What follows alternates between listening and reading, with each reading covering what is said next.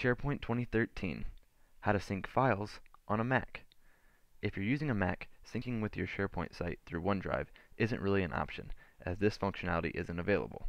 However, there is a way to sync your SharePoint site with your Mac without using OneDrive, which will allow you to upload, edit, and save all your changes without ever having to log into SharePoint.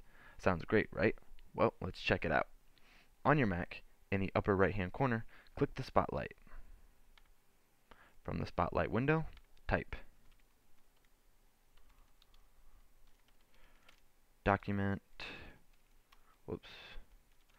Microsoft Document Connection. Next to Applications, click Microsoft Document Connection.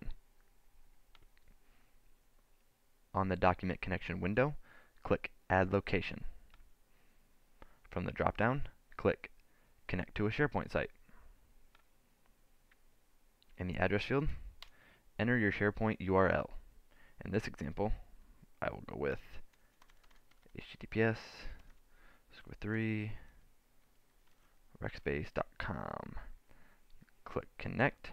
You will be prompted then for your SharePoint username and password. Enter that as well.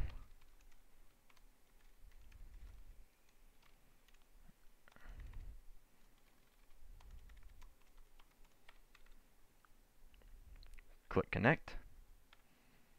After a few moments, there we go.